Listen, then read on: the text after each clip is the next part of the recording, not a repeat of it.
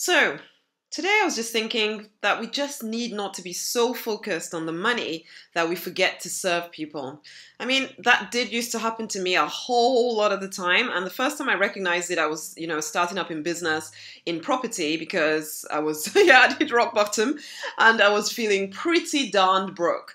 I really needed the business to work as soon as possible, and I was determined to make it so any old how. I just wanted to learn the strategies and I'll just do whatever they tell me to do. I don't care about, in some ways, I wasn't saying that I don't care about the people, but I was acting like I didn't care about the people. Okay, I'm not nasty or anything, so I didn't do anything obviously nasty. But at the same time, it was more of an internal thing where I wasn't at all really thinking that I was dealing with true people. You learn these strategies, these tips, these tricks, all this stuff, and you try and just apply it. You forget that you're applying it to a person.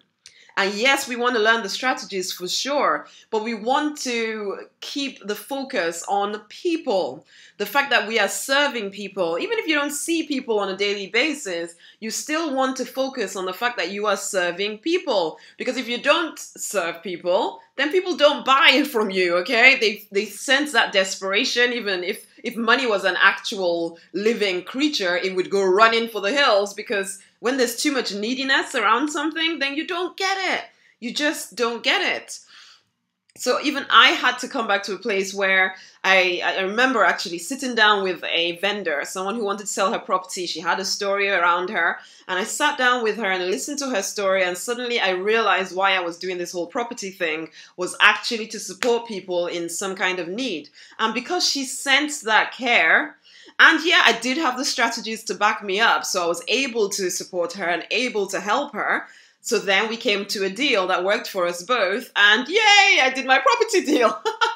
And that was cool. And I went on to do more and more of that kind of thing, where I'm listening to what the agents want, what the owners want, what the tenants want as well. Sometimes I got far too involved in the tenants' lives, actually. But then in the process of listening to them and really trying my best to serve them within reason, because you know what, some people have some crazy demands that you don't have to live by or fulfill. But still, I suppose my heart always had to stay open to the fact that I want to try and serve people one way or the other. I want to try and make sure I leave a situation better than I found it, where I can. I can't help the world, and that's okay.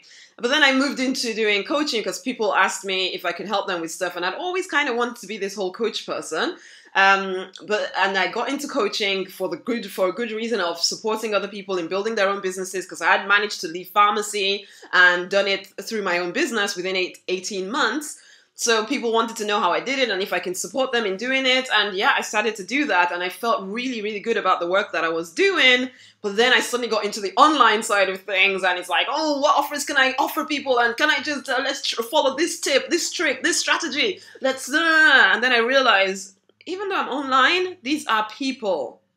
These are people that I'm dealing with. And so I had to bring myself back to, these are people, okay? Every single person on my mailing list is a person. Every single person of the, 18,000 people on my Facebook page is a person. Unless, of course, they are not a person and they're just some kind of weird computer thing. Hopefully they're not. But it just occurred to me. But you know what? Every single person is a person. And when I forget that, my money starts to dry up. When I'm more concerned about how I come across, how I show up, how people perceive me, money starts to dry up. But when my focus is on how I can support people, when I'm asking them questions about how I can help them get the results that they want, when I'm paying attention to what seems to be happening to the people in my world, then money starts to flow. The more people I truly serve, the more money I make. Same with you. The more people you serve, and you do that by paying attention, go where your ideal customers are. Go where your ideal clients, whatever, are. Listen to what they're saying to each other. Go into groups online, go into forums, whatever. Find out where they are and listen to what they're saying. Listen to how they're feeling. And then speak to that need, okay? not just speak to it as some kind of persuasive, influential thing, but more as a thing where you are actually literally trying to serve them. You really do want to supply a solution to their problems using your product, your service, and there's nothing wrong with that as long as you are coming from a place of truly wanting to serve people. And I get it. It's really hard when you're trying to make money. Maybe you're transitioning just like I was, and you really want to be making the money right now, but it doesn't sell, guys. It doesn't sell. You have to do the work, no doubt about that, but you also have to choose to serve people. Yeah, we know the big picture that we're working towards, but today we are working for that one person in front of us. Today, we're working for that one person in front of us, and then the next person, and then the next person. It's never just a group of people. It is one person who we are speaking to. It is one person who we are serving. Keep the focus on the right thing, okay? And yeah, the money will follow. Of course, be wise. Learn the tips, the tricks, the strategies. Do not let people's opinions determine the pathway of your business, but choose to hear where people's hearts are and how you can serve them. And then if it's within your remit, serve them in that way. Okay? Okay, well, it's time to fight for to create the life, the business you want. If you would like a personalized blueprint for your business, then you need to pop over to rosemarynonniknight.com/business breakthrough.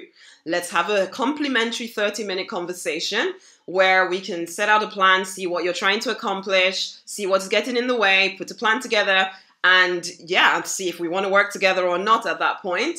But pop over to rosemarynonniknight.com/business breakthrough if that sounds of interest to you. It's been a pleasure. Until the next time.